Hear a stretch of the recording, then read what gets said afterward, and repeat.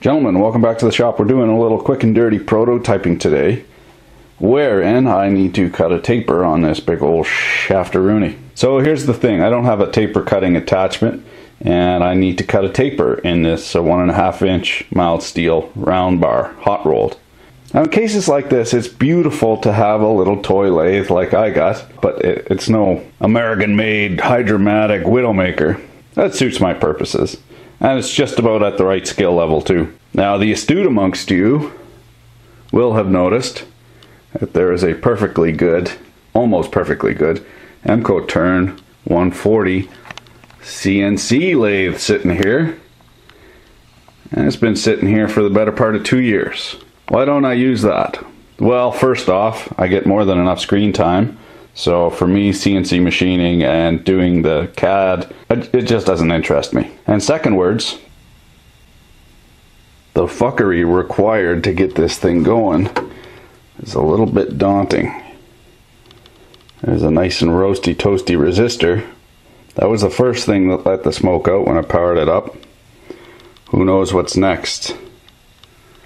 So it was pretty much decided for me shortly after I bought this thing as pretty much a boat anchor, and it needs to be converted over to Mach 3. I was talking to somebody who knows about these, and I think the train man had the same situation where he bought an Emco Turn CNC and converted it over, and he had one fuck of a time and ended up giving it away. So I don't want that to happen to me, but suffice it to say, the fuckery in order to get this going and get one tapered part out of it, just too daunting at this stage. And this should be an interesting parts harvest, to say the least. Look at all these huge electrolytic caps. I mean, just gorgeous. Look at that. Woo-hoo-hoo. And as an added bonus, all the documentation's in Deutsch. Yay! So I don't have a taper attachment here in the shop, and I don't have trig tables memorized. So how are we going to cut this taper? Or figure out what taper to cut? Well, the easy way to do it is just to go step by each and figure it out. So we want this to be 1/2 inch. This is going to be 1.5 inches. So that means we got to take away 1 inch of material. Well, I realize that probably didn't make sense to anybody. So we got 4 inches, and we got to cut it down by 1/2 inch on the radius. So that's 1/2 inch divided by 4. That equals 0.125 every inch. Now, we want the steps to be closer than that. I could go 1 inch and cut in 1.125, but it'd be real chunky for the taper, so I want to minimize that. We're going to go 1/4 inches. So what's 1/4 of 1.25 is 30 thou, right around there, right? 1.25 divided by 4, well, 12 divided by 4 is 3, 30 thou. That's how I got there. Good enough for the girls I go out with. Now here's the beauty about being in your own shop and not constrained to having your grade 10 shop teacher look over your shoulder. Feeds and speeds? Making one of them. Who cares? Whatever. Relax. If dogma is your thing, this is not the channel for you, partner.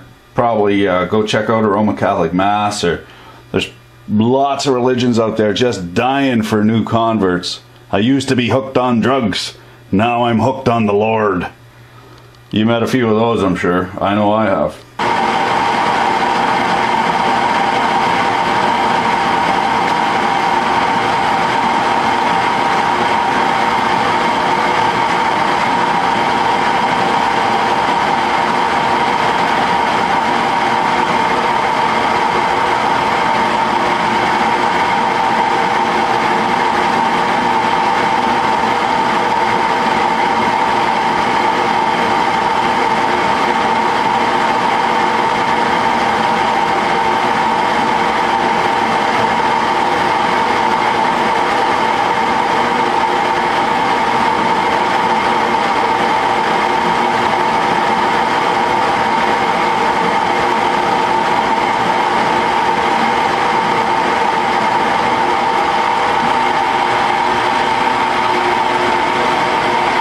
I've been called a lot of dirty names, but I've never been mistaken for a machinist. But here's a little trick for you. It's the poor man's DRO.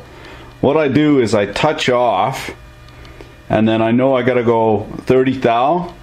I'll just mark that where I gotta finish up, so that even if I forget or I lose my mind or I start thinking about boobies or whatever, I know that little mark is there, and I'm aiming for that little mark. Then once I hit it, the good thing about the Sharpie is you can erase it with the solvent in there. You just go over it again and Jean-Guy's your uncle. I had been doing every 1/4 inch, taking a 30 thou cut and taking across, but I can do every 1/8 inch and just take a 15 thou cut instead of coming back, because I've been taking 15 thou cuts, so I have to come back to the same spot, you know, do a cut. But I could just step it down to 1/8 and then just take a 15 thou cut and not even, yeah. So that's what I'm gonna do. And that way so the steps are not as steppy, and it'll be easier to make the nice taper. Okay, learning by doing. Now we're gonna set up that compound angle to make it real pretty. Instead of going into the office and doing the Sakator routine of a highballer, tabarnak, highballer, on n'a pas besoin de ça, la mathématique. So all I'm gonna do is set the angle here, and then we'll run this, make sure the distance is the same. No crack too tight, no gap too wide. Maybe tighten that up a little bit. En tout cas, mathématique. Je m'en fous de ça, on n'a pas besoin de ça. No time, asti, no time. Ah! Ah ouais! Eyeballer, let's go, asti.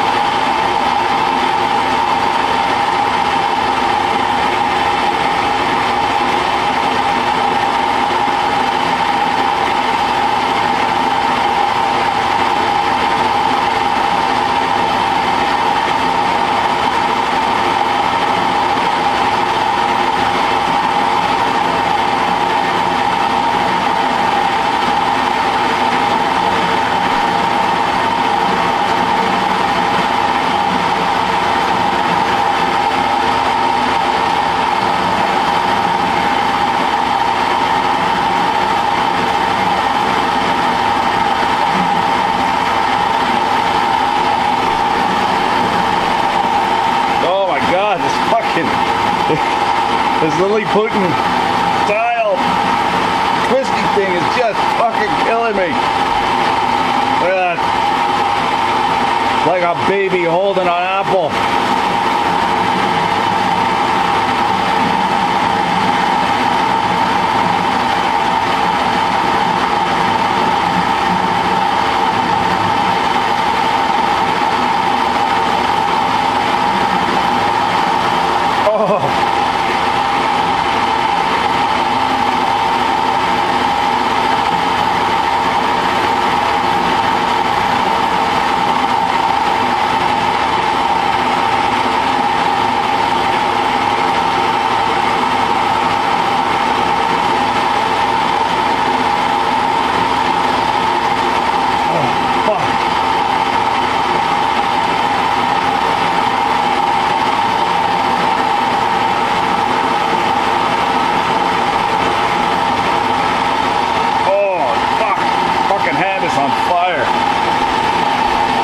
I can see now why people invest in taper attachments.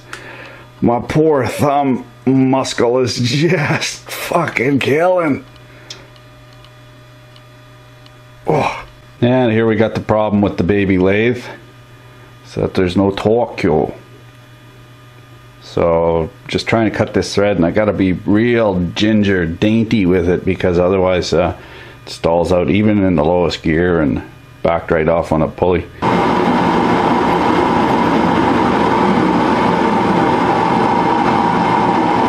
And just wait for 2 to come around on the threading indicator. And we'll gauge the half nut.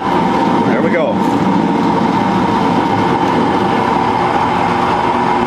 So what we're going to do to get that tapered thread is we're going to do some manual CNC. I'll feed in the cross feed that wise while the lathe takes care of everything else. We're going to slow it right down because I'm not the sharpest tool in the thread.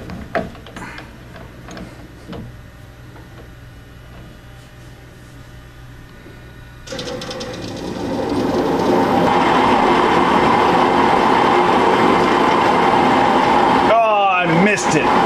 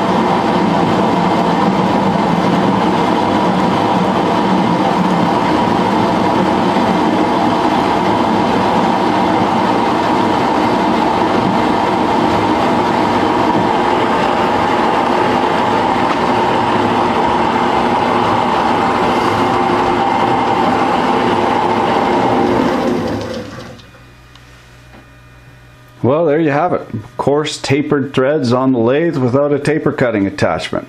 Even a blind pig finds a truffle once in a while. Thanks a lot for... Son of a diddly left-hand thread. No!